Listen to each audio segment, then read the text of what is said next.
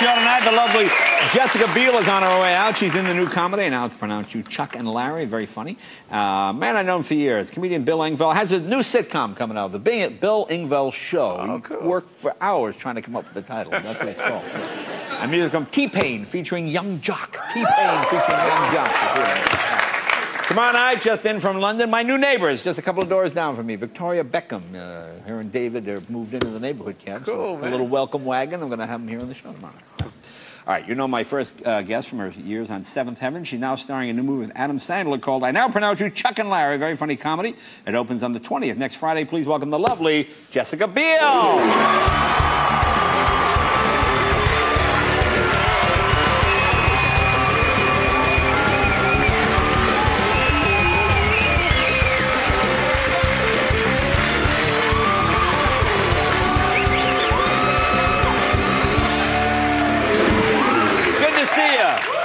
Welcome back. Good to see your mom again. I talked to your mom. Your mom looks great. See, if you want to know what a woman's going to look like in 20 years, look at her mom. Your mom still looks beautiful. My mom is gorgeous. Oh, yeah, it's very pretty, very pretty. Now, did you watch our beach games by any chance? I did, I did. Now, see, that seems like your type of thing. Because I was told you never turned down a dare. Is that correct?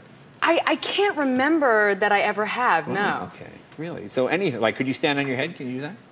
Oh, geez, Jay. I mean, I can't. I'm wearing my granny panties. I can't show them. They're not cute at all. Really, granny panties? I would not have gone there, but okay. So what's the most exciting dare you've accepted, or the hardest, or the scariest, or whatever you want to call it? Well, I went skydiving, actually. Okay. And that was absolutely terrifying. On a dare? You'd never done it up to Never done it, but it was terrifying and exhilarating. And you know what? I really think I actually sort of blacked out throughout the fall. You know, when you fall? Right. And then, you know, the guy that I'm doing it tandem, so I'm strapped to this guy, and he's poking me to pull the cord. Right. And so I woke up at that moment, and so I realized I have to go again so I can really experience what it's like to free fall. So I've been twice. Wow. Now, terrifying, but so worth it. Well, how did you do the second time? Did you stay awake? Or Fully awake. Okay, all right. Okay. Cheeks flapping. Right. Ugly, not attractive. So much fun. Really? All right. So what other fears do you need to face? What other fears do you have a hard time with?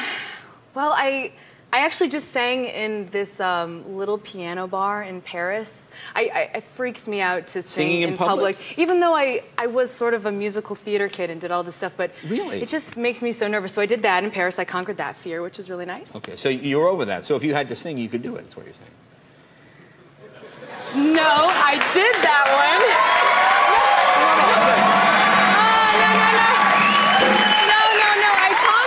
Fear already. No, but you had to, really first of all, you did it in Paris where nobody's paying attention because you're American. That's true. So they weren't listening. So you have to do it in front of a crowd, don't you think? I mean, a bigger venue. No. I'm so nervous. My heart is pounding out of my chest. Please don't make me do this. Well, you should try that. Because I remember something. I met you when you were, what, like 15 or something like that? Something like that. And you told me there was something you wanted at the time. I know it was something you wanted as a kid, but you were never able to get, or your parents couldn't afford, or something. And I have that. I have it here. You have it. And if you sing, I will give it to you. If not, well, then it'll just... Well, what is it? Well, I'm not going to I can't tell you what it is. So I have to sing first. It's something. It's something that you told me you wanted when you were a kid, because you were kind of a tomboy, right? Yes, and this is not like it's like a girl version of a tomboy thing. Okay. So it must be good. Well, it's something you specifically told me when you were a little girl, like you were 8 or 9. Oh, you wanted this so much, and you couldn't get it. I think I know what it is. I think I know what it is. Well, whisper in my ear first. Is it a power wheel? Well, I don't know if that's necessarily true, but let's see. What song you want to sing? Hi. And I will bring it out here. If not, it'll go back in the... Kevin. Something cheesy, something 80s. All right. Oh, something from his album? Almost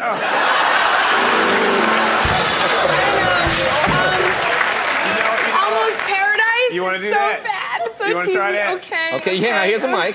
Here's a mic right here. And this gift. If you sing it even halfway good, this thing you've wanted since you were 8 years old is right backstage, and will be brought out to you. Okay, it better be worth it. Stand up, stand up. It's what you wanted. It's the color you wanted. Stand up? Yes, you're a singer. Let me introduce you. Okay. I'll introduce you. Ladies and gentlemen, the Kit Kat Club is proud to present the song stylings of Miss Jessica Biel. Give me a note, give me a note. What's my note? Almost paradise. We're knocking on heaven's door. Almost paradise. How could we ask for more? I swear that I can see forever in your eyes. Paradise. That's it. Very good. Okay. That's very good. Have a seat.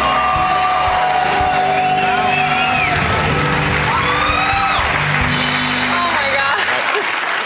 This is what you said when you wanted when you were 8 years old. What Can we do bring I it get? out? Let's bring it out. Where's my treat? Here it is right here.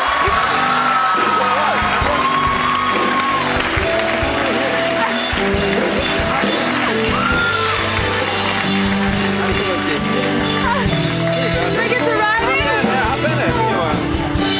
Hey, I'll take your shit. Hop in. Hop in. There's your gas pedal. You can drive across the floor. I did really want this. I never got one. I was denied as a child. Hit the gas, baby. Go. Yeah! All right! Be right back right after this. More with Jessica Biel right after this.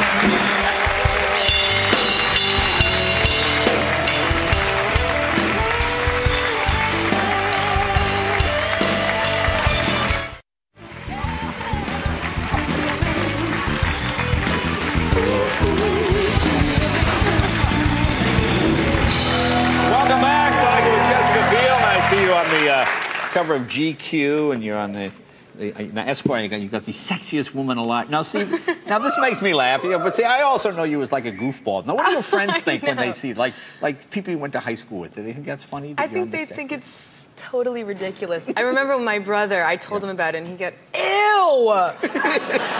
I said, I know. I feel so weird about it. It's funny though. It is funny. It's flattering. Yeah. But it is a little bit funny. Well, now you're like a paparazzi favorite. Do you mind that? Because it's got to drive you crazy. You know, sometimes it can be really weird because it's so surprising that anybody cares what you're doing at the farmer's market buying groceries. I was there. Right. I was there one Sunday afternoon with a friend of mine, and this woman was with her video camera, which is so weird. Your video camera, it's strange. And I just went over to her and I said, you know, I'm just buying beets. It's so boring. Can you just let me go on with my day? And she said, well, you could have just worn a cuter outfit. I thought, it's Sunday morning. What do you expect from me? There's so much pressure. I feel like I can't handle it. Now, did you ever make a deal with a paparazzi? You say, look, I'll give you this if you leave me alone. Yes, and you know what? Most of the time it doesn't work. But I actually just went to this wedding of my good friends, and it was on a public beach. So you know, anybody and everybody can be a part of this. And they followed me from my house all the way to Santa Barbara. Really? All the way to Santa Barbara? They followed me the whole way there. It's crazy. Wow. And I got out and I said, you know what? I walked over to them. I said, this is my friend's, you know, it's his wedding, it's his day. Please be respectful of this. We had this whole negotiation. You'll do this and I'll stand here and I'll give you this and I'll smile and I'll do this if you do this and you leave. And he said, yes. And it actually worked. We had this whole deal. I felt like I should have signed a contract. It was amazing because it actually worked. Oh, now everybody's going to want that deal. I know. Wow. Now, I understand you got back from where? Was it Belize you went to? Yes, okay. I went to Belize. That's a pretty place, isn't it? Oh, it's so gorgeous. I went with a close girlfriend of mine, and it was so nice. We just relaxed and we just hung out. And you know what's so funny about vacation is, I mean, you meet the funniest, craziest people. I met this one guy as we were sitting at this restaurant, at the bar of this restaurant, and he started chatting with me. He was about 18 years old and was there with his father, just graduated high school, talking about track and field and talking about what a religious Christian he was. And I was just so curious and interested in asking him all these questions. And he was so sweet. And out of the blue, he goes, do you believe in fornication before marriage? I was like, what does that even mean? Fornication? Who uses that? Can I say that word even, by the way? Yes, you can say that word. You know, it's such a bizarre word. And so from there on out, we called him the weird fornicator. It was such a weird, it just totally took me by surprise. I was blushing, completely embarrassed, this young 18-year-old kid. I was like, I didn't know what to say to him. I'll see if he asks you the same question when he's 22. I know. Just curious to see what happens. Now tell us about Chuck and Larry. You're very funny in this movie. It's a movie about, obviously, Kevin James and Adam Sandler pretend to get married, or they do get married, I guess, to save money on the insurance because they're a domestic partner. I mean, it's actually based on a real story, sort of. I guess it's true. And you're their attorney, right? But you think Adam is gay. I think Adam is gay. Right, absolutely. okay. I'm defending them against the state. I truly believe that they love each other and they want to be together, so I want to make that happen. Right. And I think in this clip that you're going to see, we've become friends, and we've basically become girlfriends. We're having a girls' day, you know, where you're shopping and you're hanging out and it's really fun. And so I'm really comfortable with him. And he, you know, we're coming and running in from the rain, and he's questioning me about my body, and it's just this, funny little scene. Let's take a look. Alex, you don't gotta lie to me with two girls hanging out. Come on. You kidding me? There's no silicone here, I swear. No, no big deal if they are or not. I don't care. I've got nothing to hide. Feel him. Feel them? Feel him. I mean, I have a, I'd rather feel a flabby man peck, to be honest with you, but in the name of science, if you need me to hold your bodacious Bahama mamas or whatever the guys call nowadays, I'll do it. Yes, go ahead. Oh, like you. I just got a little nauseous there touching them. I now pronounce you Chuck and Larry. It opens on the 20th. Jessica, always a pleasure. Thank you very much. And enjoy your new car.